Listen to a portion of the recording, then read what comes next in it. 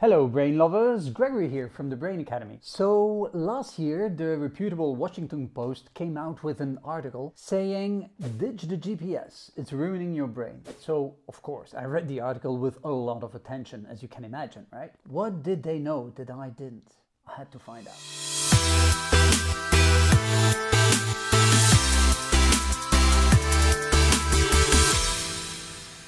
Okay, so here's the argument. By using the GPS, you know, the maps in our car or phones, make a right turn. We stop using our internal spatial navigation located in our hippocampus. So we stop stimulating our brain.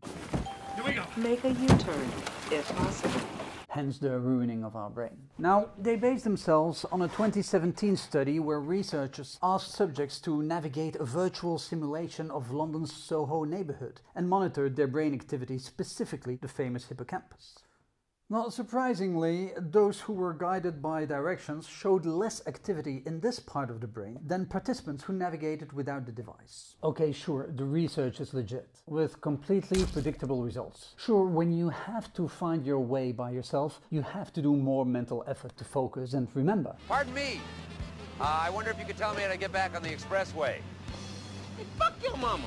Thank you very much. That's why we use the GPS, right? So we don't have to do that effort anymore. So the author goes on to explain how important the stimulation of the hippocampus is and could even help offset age-related cognitive impairment or even neurodegenerative diseases. He even talks about the famous scary A word, Alzheimer.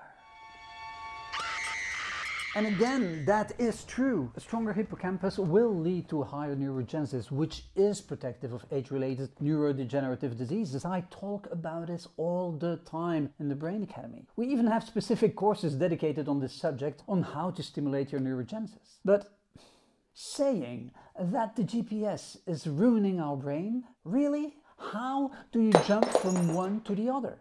That would imply so many things. For starters, that it is only navigational activity which stimulates the hippocampus. Obviously not. Now, to be fair, to turn off your GPS is a really good exercise for neuroplasticity stimulation. No engines, no computers, just the wind and the sea, and the stars to guide you. And yes, I recommend it, but there are endless ways to stimulate your hippocampus, and navigational activity is only one of them. 2. That we only use our internal spatial navigation when we drive with our car. My gosh. You use your internal spatial navigation each time you go to the freaking bathroom. You really don't need a car or faraway places to do that. What else? Oh yes, that would imply that before there were even cars, when hardly anyone was traveling, we didn't stimulate our hippocampus, and thus there must have been massive problems with neurodegenerative diseases. And what about people who don't drive? I'm clearly too evolved for driving. I usually don't remember the road if I'm not the one driving. Are they also more subject to Alzheimer? And what about kids? They don't drive cars.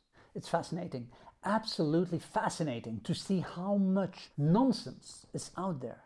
This, you see, this is how brain myths are born. Come on, if even the Washington Post starts to spread this kind of nonsense. It's not the GPS that ruins our brain. It's this kind of journalism. So let's be clear. No, the GPS is not ruining your brain. Just like the smartphone isn't ruining your brain either. Sure, we don't remember as many phone numbers as we used to, but there is no transferability of skills anyway. It's not because you're not good at remembering phone numbers that you suddenly can't remember anything anymore. Or the other way around. It's not because you're good at remembering phone numbers that you're also suddenly good at remembering other things, like names, for example. Jim. Your name is Jim. Yes. No, there's no transferability of skills, so don't sweat it.